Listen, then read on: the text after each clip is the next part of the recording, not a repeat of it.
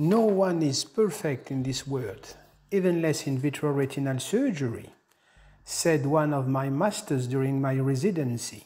To illustrate these words of wisdom, let me show you one of my mistakes during a retinal detachment repair. A combined procedure is scheduled for this elderly woman who has both cataract and retinal detachment. Under local regional anesthesia, uneventful phacoemulsification and IOL placement in the bag. Core and peripheral vitrectomy,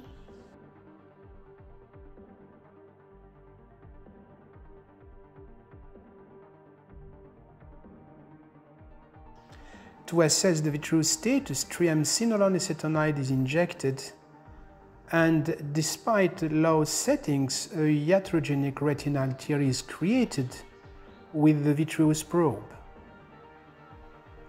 Trying to aspirate the last canal cord crystals, as you can see.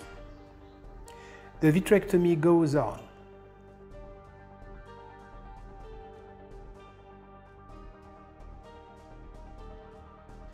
New staining with triamcinolone in the periphery. Care is taken to get rid of all vitreous around this iatrogenic tear in order to avoid any future PVR.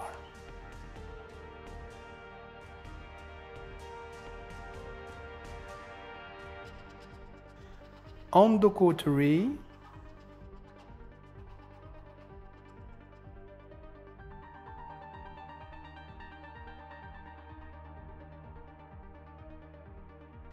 (360-degree base excision). The other rhegmatogenous breaks are gradually cauterized.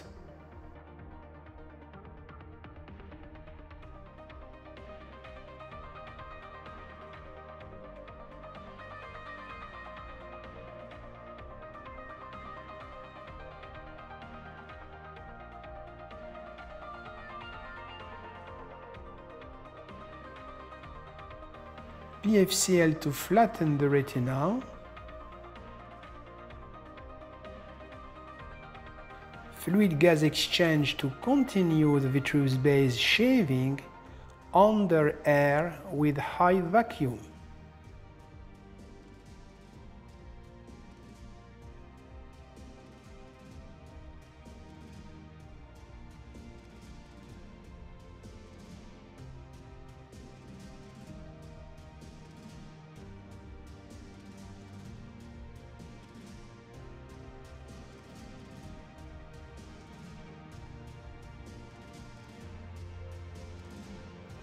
The iatrogenic tear will be used finally as a drainage retinotomy. Vitrectomy under air using Venturi mode with 550 mm of mercury vacuum. Endolaser around all breaks. Short-acting gas tamponade, and the case is over.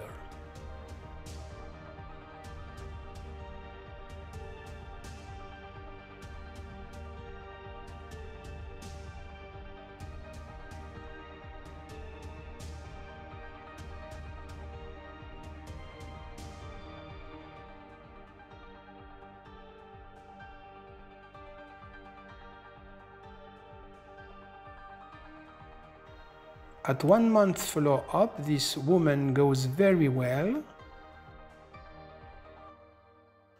So in operating room, concentration and humidity are two essential values.